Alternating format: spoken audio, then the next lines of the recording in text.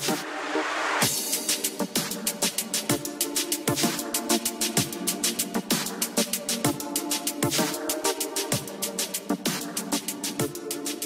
guys, Dave here, and welcome back to another episode of FFBE War of the Visions. In today's episode, we're going to be taking a deep dive into the Behemoth and Tonberry raid.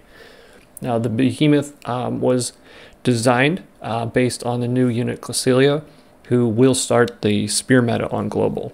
So it's about time something other than Slash is going to become mainstream, right? And then Kane will be coming later. And kind of filling in some of the blanks there. Then we have Lasswell coming in, new ice unit. There, Glacelia is water, Lasswell is ice, and the Tonberry raid is designed around him. Okay, now these will be the two best units for each of the raids respectively. However, they're not the only units. Now in this video, I'm going to be adding a couple things I didn't before, and I've improved my interface quite a bit, and I've taken on some suggestions from some of the people on my Discord. So hopefully everything is a little bit clear to understand, and hopefully like some of the extra details that I've put in there will, one, answer some of your questions, and two, just be useful. But having said that, before we get into the meat of the video, I just wanted to talk a little bit about like a rumor or suspicion I've been having. Well, Elena just came out on FFBE as a Neovision, and you know we got Freyeva already, which kind of like snuck in out of nowhere. They swapped around Rain, they swapped around Venera, they swapped around the tower. That actually worked to our advantage because Rain was really powerful, and we got him earlier than JP did. So we're suspecting that maybe Elena is going to come in. And I think maybe she'll come before Glacelia to try to get people to spend more when Glacelia does come out. We don't know if it's going to be Elena or not. We don't know when it's going to be. We don't know if it's going to be anytime soon. Basically, we don't know anything, but we have suspicions that there will be one soon. And, you know, I would tend to believe that they might try to throw Lasswell in with that unit like they did with Rain, or they might keep Lasswell with Glacelia and bring back Freyeva for that, which I'm sure many people would much prefer, because some people have seen, you know, because of my video and other videos and whatnot, just how powerful Freyeva is if used correctly. Still some kinks in her AI. I heard she still doesn't use full raise in PvP, which is complete bullcrap, but hopefully they're working on that. So I mean, they are aware of the issue. They did fix raise, thank you, but still needs a little work from what I've heard. So I just wanted to get that out of the way. So you know, if you're planning on pulling on Glacelia, Lasswell, but you're also interested in global exclusive units, or maybe kind of missed out on Freyeva or didn't max her out, I just want to throw that out there. So that might throw a monkey wrench in your raid plans, okay? But no, having said that, that's all there. So let's jump right in and take a look at the first Behemoth boss. Here we go. All right, so I already said that Glacelia is the best unit for this boss, and it's not going to change, okay? You know, my objective here is to show you what is going to be best. Again, it's not everything. So I know people are hurt. Oh, you forgot about this unit. Oh, you can use this too. Absolutely. You know, there's more than one way to skin a cat, and there's more than one way to take down the raid boss. However, the objective of this video is to, you know, put out there and do theory crafting on what I think is the best based on what I've seen on JP and the research that I've done. So it's my objective opinion plus raw fact. Okay, so Glacelia will be the best. One of the reasons, if you take a look at the boss, you will see that he has 90 agility. Okay, that is really, really high. So him having 90 agility is going to instantly rule out slow units for this raid for a one-shot, because the times you'll have to steal time will just be so many, you know, 5, 6 times, 7 times with a slow team, that there's absolutely no way you'd be able to get a one-shot with that. All right, so let's take a look at the left-hand side first. We have Glacelia, followed by Ziza, and then Venera. Now, Venera, yes, is a little bit quicker, but the reason that I put Ziza up a little bit higher, even though she might be a couple agility lower, is the fact that she can spec into the Lancer kit. So even though she would break the water chain with Glacelia, she will be able to continue the Pierce chain. So I thought that was a major point. Now this boss, in the lower levels, according to the Ultima site, you can slow it, and then slow counter at higher levels has a chance to proc. Okay, I think I said it was only like a 30% chance to proc, but the slow does not work on this boss. So right away I thought, oh, what about Ayaka? She can slow the boss by 50% and then haste the rest of the team each of her turns.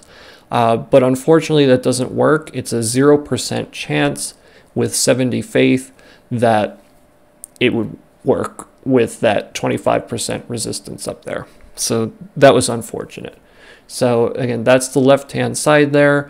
I mean, ultimately, I mean, you might want to steal time. You might want 4 Glacelias.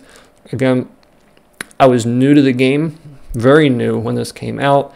I didn't test max level. There are almost 0 videos out there. I actually didn't find any for Glacelia attempts in multiplayer, maybe because it was just too easy that it wasn't worth making a video for. But you have to realize that, you know, there aren't as many video creators on the JP side as global. That, and they kind of post different things. There were a lot of dark team videos, and I will put links in the description below for those. There was a long one where they did Bling Stern, a lot of Venera's in there. However, I'll go into the details on that right now. Okay, so on the right-hand side, the dark team, I've put them in no particular order. And you'll notice that there's a couple units missing, like Whisper and Gafgarian and whatnot. The reason I didn't put them up there, can you clear it with them? Yeah, but it's probably going to take you 3 attempts. And that's ridiculous in my opinion. We both know how grindy the raid is. Now, the reason I put those units up there is because they all have a pretty decent speed, okay? The reason I think Venera is the top pick here is she can lower defense, steal time, steal vision if she needs to, seize AP if you're going to go that route and you don't have the bells, and she can do her limit break. So we know from the chocolate flan, you know, it might be a close call with using her because it's single, single, single, and then finally like a triple hit, but she's the fastest of all those units when you spec in with her kit. And if you give her, you know, I'll show you the espers later for the build, but she's pretty darn fast. Now, Bling Stern is also pretty fast, but the problem is it's half the chance to get the unit, so not as many people are going to have the unit, and even if they do, he's probably only going to be 79 or 89. So I would say Bling Stern is out of the equation unless you have him at least 89. 89 is still, in my opinion, NG for this. It's going to be too slow in my opinion. All right. So like anything other with like a dark slash team should work. Now I saw people throwing in like Orlando's and stuff like that. I mean, yes, you can throw in other quick slash units and that would work too, but then you also lose the dark element and, you know, higher chances of you having to do multiple attempts. All right, so when we look down at, I put a new box in there, semi-auto, full auto. You start out on top of a cliff. I'll put in a picture later and we'll go over that. But I think full auto is out of the question because there's wolves, and at the beginning of the match, your characters will run to the wolves. I've seen it, attack the wolves, and then it'll take 1 to 2 turns to even get to the boss. So you've lost almost half of your raid just killing the mobs there. Now, semi-auto, maybe you can move them to the boss the first turn, but I think you're still going to have to babysit with this. So I think this is going to be a manual raid. I might be wrong, but from what I've seen, the setup of the map and everything, it looks like to be a manual raid, unfortunately. All right, so let's go in and we'll take a look at how you can set up a Glacelia team for the highest damage and whatnot. Okay, so this is the new format that I adopted. I think it's pretty darn easy to understand. Okay, so your optimal team is, like I said, you might want to throw in a steel time unit. 4 Glacelias might just work. You know, we'll have to try it and then see what's better.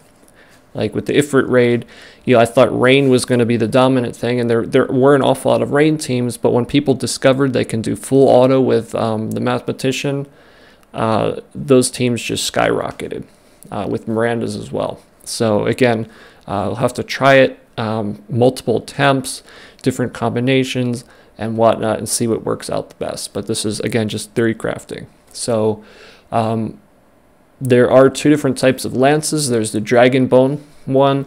However, all 3 versions of that have pretty low attack. I think the Ice Lance has something like 117 or 120, so you get like 30 more points than the other crit one, because you don't have the Dragon Killer, but you don't need it for this. So I think crit is the weapon of choice there for her. If you don't have the weapon, don't worry. I think it comes out the same week as her, so you have a full week. You can just grind your brains out and lose sleep and hurt your health to get that up to +5, and then spend 20 minutes and 1,200 clicks to get it up to +5. Good luck. Then you have the shield of the Warrior Light thing there. She can wear heavy armor. Again, golden armor might give a little bit more defense, but 1, you don't really need it too much for this, and 2, agility is everything for raids, so you don't want to lose that 3 agility. But you don't necessarily have to put the armor there. If you don't have the crit version or you have something else, you can put in an Alexandrite ring for the crit. You know, use your own discretion to decide what would be best there. Then obviously the bells, that's a given. If you don't have the bells, I think she can use Oldoa's Trust, so that's probably the second best because you have that extra defense penetration. If you don't have Oldoa's Trust, then maybe Ayaka's Boots to give you the most AP. Basically, your big AP spend or TP spenders, because you get half of that back in AP. So, you know, use your best discretion. Luna Verve might work too. You can use a single one and then use Luna Verve on the group. That's also a good one from Mediana. That would benefit the whole group too. And it might even work out better doing that in certain combinations. Or if you throw in a Steel Time unit, the Steel Time unit doesn't need to use the bells, and they can throw on a Luna Verve. So that might be the optimal team right there. Who knows? And now for our bottom row, there's 3 different possible Esper choices. Now, again, 90 agility is really high, but Glacelia, my Glacelia with Odin on JP without bells, nothing in the agility slot, had something like 94 agility, 92 to 94 agility. So she's very fast. If you have max resonance and you put the bells on, I mean, she's almost rivaling Venera's agility. She's extremely fast. So that's why I put Odin there. You only benefit really from the attack and the agility, but that might be better than getting the 15% extra damage from the other 2. Now Titan, I believe, comes out right the week after her, which should be the same week as the raid. So, I mean, you might be able to get them if you save up your Earth Magicites or whatever the heck they're called.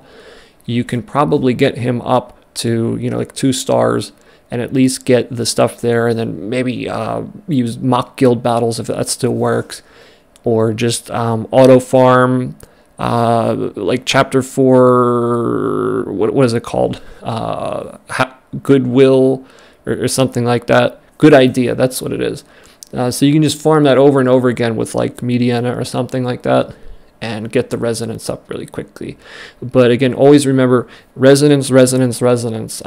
It's huge. All right. But other than that, like, I think Ifrit, for all intents and purposes, is going to be just as good as Titan. It's just Ifrit has a couple more points in like crit for luck, but Titan has like 20 some more points of dexterity, So in the end, at higher levels, Titan is going to give you more damage for as an estimate. For vision cards on the right hand side, we have Siren, that's up to 35% since Glacelia is a water unit. Next we have Over a Snowy Field, that one is up to 35% for Pierce. Then we have Double-Headed Dragon. Now Glacelia's main attack she's going to be using is Triple Piercer. It's a triple hit attack, obviously because it says triple. And then you're probably going to be using her Limit Break, which it's 205% up to 10,000 extra damage once you max it out. So it specifically says that her Limit Break is a chain capper. Okay, and I think you do more damage with that when it's a chain. So like ideally you're going to want to build a chain up, for probably two turns with each of the Glacelias, maybe 3 turns, and then cap it out. So I think it's going to play similarly to the Chocolate Flan with Venera, where it's, was it Armor Cleaver, Armor Cleaver, Armor Cleaver, Limit Break, something like that. So I think, at some point, Double Dragon's going to help. But if not, if that doesn't turn out to be the best, you can just throw the tank card on there or the new Crystal Chronicles one and get your 50% or 30% attack up there. And then finally, House of the Scion. Again, this boss is very fast, especially if you're not going the Steel Time route. You're definitely going to want that in there for the extra agility, but even if you are, that's the difference between 4 to 5 versus 5 to 6 Steel Times, and that's another turn down right there. So she doesn't benefit from the slash attack, but she does benefit from the attack and the agility on the card. So it has good stats either way.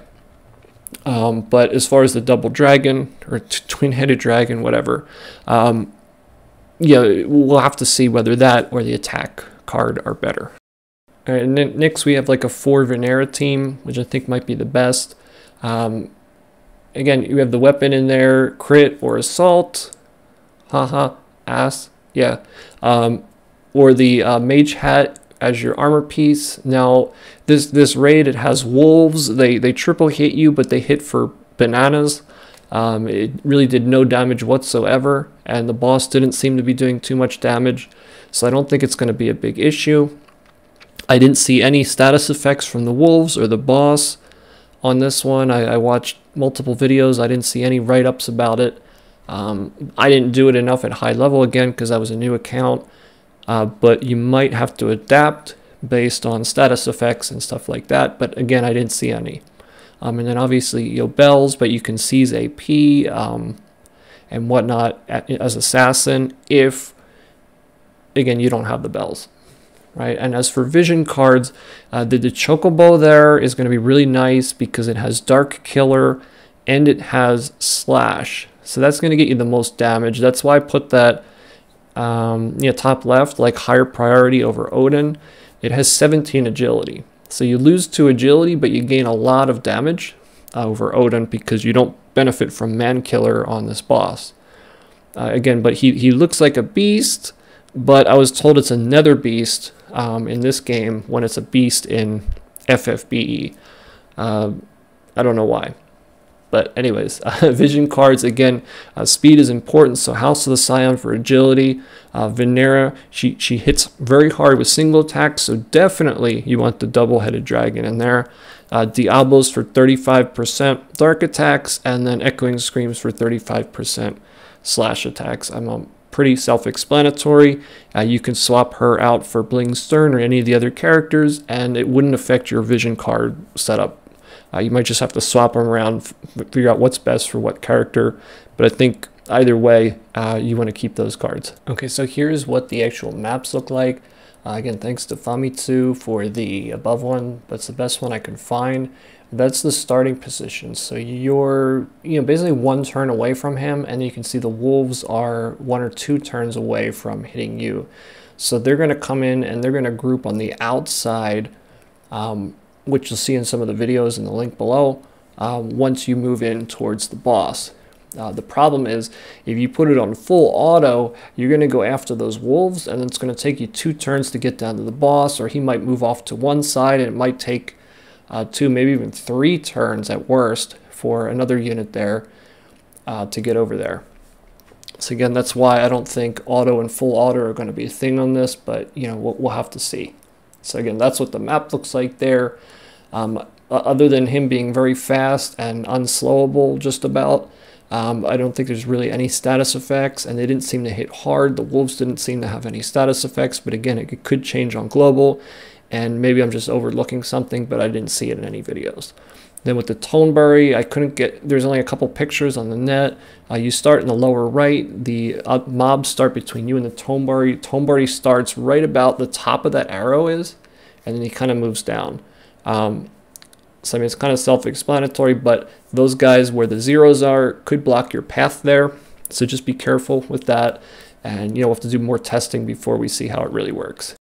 Okay, so Tonberry, again, Lasswell is going to be best for this. I think the second best, you know, Gilgamesh or maybe Victora. Now, there's kind of a tricky mechanic here. Again, I didn't see any status effects. However, if you kill all of the ads, if you've played Final Fantasy VIII or whatever, maybe even 7, Tonberry had like a special move, Grudge, and I think it like, it didn't mention it on the site, and I didn't actually see it again because I was too low level, but I think it just instantly inflicts doom on you and you die. So you want to keep at least one of the mobs alive, and Victora's Limit Break has like up to a 73% chance to charm them. So not only are they not going to do damage to you, they might help you do damage, and they're going to stay alive. But they could block your path. That's the only thing. I saw a lot of people use Gilgamesh with Kotetsu to take them down, but again, that's kind of like dangerous. Maybe Lasswell's Bunshin would eat the Grudge, you know, but those are all things, you know, we'll have to test, because unfortunately I was new at that time and I don't know. I apologize. So the other units that we could use, I saw Agrius's being used in there. I didn't really see them using Victor in the videos, but they did make mention of it. And then we also have Freyeva. However, you look, he only has 50 faith, and although she does share the same element and attack type, she pulls from magic, and she's not going to be doing full damage to this unit because, you know, it only has 50 faith. So that's the only thing. If Freyeva is all that you have, you know, I'm sure people wouldn't bar you from the room. But I see Gilgamesh or Victora being, you know, the 2 other units of choice. Agrius and Freyeva, I kind of see them as like the black sheep in this. Like, oh, I guess if we have to. I know they're both good units respectively, but you know, they're not the most optimal for this raid, unfortunately. I mean, I guess Agrius could, she might have a chance to stop the units too, but the damage might kill them. So, I mean, that's a possibility. If she is able to status effect them like that in 1 turn, AoE, and not hit teammates, then I would say she's usable as well. But again, I don't know, okay? Now this one right here, because of the way the mobs are set up, it might be full autoable, and it might be semi-autoable. Alright, so I use the Japanese system of circle, triangle, square. I mean X, I'm thinking PlayStation. X means no good, circle means okay, and triangle means, you know, maybe not optimal. So if you ever wondered why when you play PlayStation games, circle is the okay button, it's because of the Japanese culture. I mean, it drives me nuts because most are X, even a lot of Japanese companies who use the Western mindset. And I can't get used to them going back and forth. But anyways, that's off topic. I don't really see full auto here. I mean, it's possible, but I just don't know, because you want to try to keep those units alive. We'll just have to see how that works out. And then semi-auto, I think you might have to, you probably can do that, but you might have to babysit it. But again, you know, things might change. We get different stuff on global sometimes. Again, let's just wait and see, try it out, and then maybe I can make a video at that time on how you can make the auto and semi-auto teams after the raid is already started. Alright, so this has 4 Lasswells. I mean, you can swap in 1 unit, Gilgamesh, Victora. You're probably going to want to swap 1 in because of the mob issue. I don't think 4 would be optimal. So Osafun, if you already have it, great. If not, you might want to make it if Lasswells are going to be your main unit and you don't have Glacelia.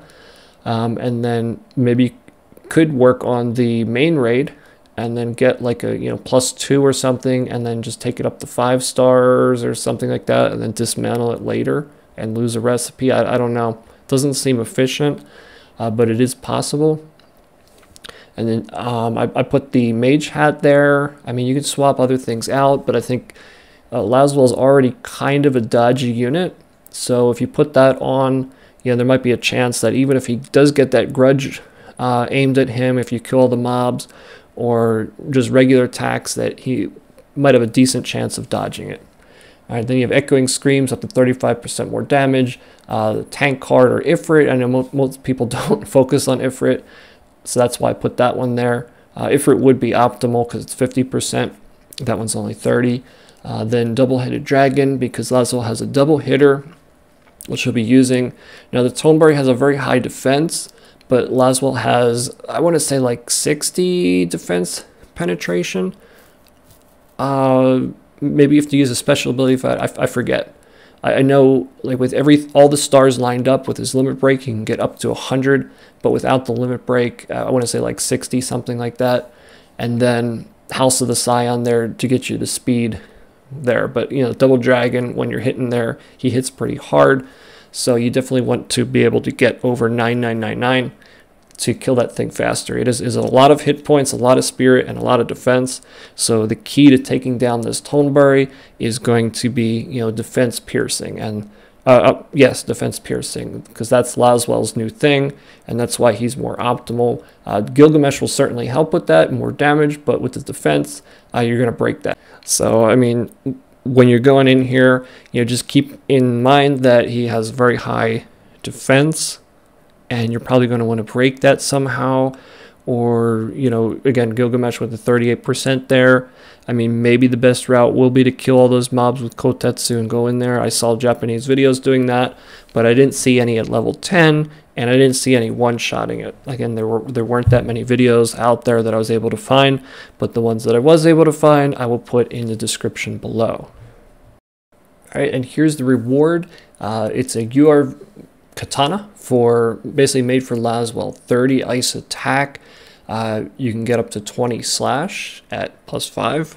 So that's the +5 UR bonus there. So it's very strong. Now I divided the materials up into 2 categories. This is kind of based on a suggestion I got.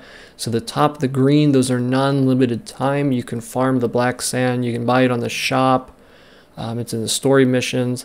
Then the katana books, that's an awful lot, but you can trade in 2 to 1 other books anytime on the exchange shop, if you were unaware of that. And you can farm the katana in book events. It usually comes around once a month, so no big deal there.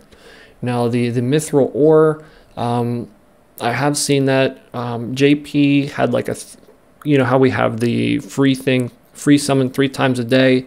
They had that at maybe 3 or 4 times so far since the 6-month anniversary, and the mithril ore did drop in that. But other than that, I didn't really see it too much in any other future events, so you'll definitely want to pick that up here. The ice things, you can get those through the chocobo missions again, same with the mithril, but I don't think they really drop in any other future events.